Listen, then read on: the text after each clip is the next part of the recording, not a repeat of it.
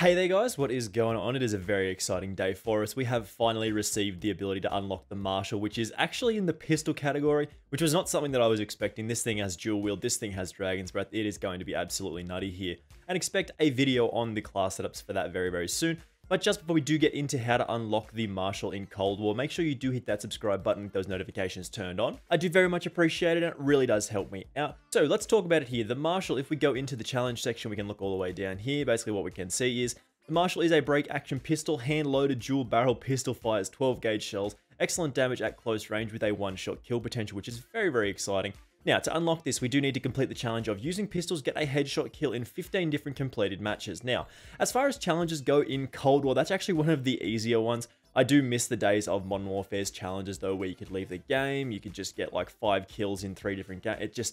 They were easier. But this challenge actually isn't too difficult here. If we were looking for a weapon to get this done, basically, we can just throw on an M63. You probably don't want to go with that dual wield. You probably want to throw on something like the mini reflex sight on this thing, just so you have a nice clear sight picture.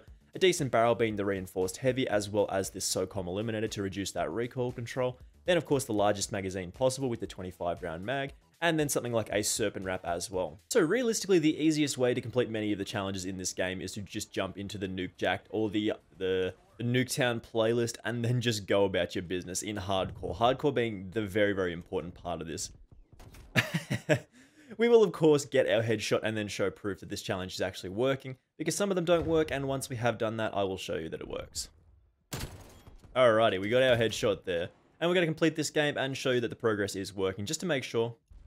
The real easiest way to get a headshot on somebody is to just like walk up to them like that when they're not paying attention. So keep that in mind. Alrighty, so if we do go check into the pistol section here, we can see that the Marshal using pistols get a headshot kill in 15 different completed matches, 1 of 15. So really, you just have to get a headshot. This might take you a little while depending on a bit of luck, but it's a really, really easy challenge to complete. Anyway, hopefully this did help you out. Make sure you do hit that subscribe button with those notifications turned on, and of course, I will see you in the next video. Bye!